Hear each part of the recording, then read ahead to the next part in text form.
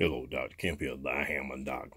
And I'm testing a set of Sovtek 6550 tubes that came along with an amplifier, Leslie 122 amp that I've rebuilt in my shop. And now I'm testing the tubes.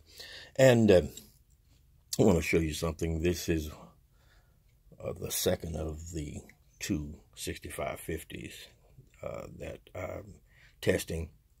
The first one I tested at an 87, but it was very unsteady. The needle continued to fluctuate while the tube was in the socket. And let me show you what happens when I push the test button for the second tube.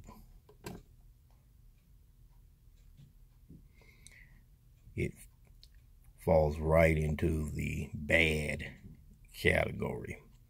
So this tube is bad, and so I will replace both of these tubes. I'll return this tube to the customer with the understanding that it's testing unsteady, but it's still functioning. But I'll send two brand new 6550 tubes to the customer in replacement for this set. All right. Next, I'll test out the 12 AU7 tubes. Dr. Kemp here, the Hammond Doc. Peace out.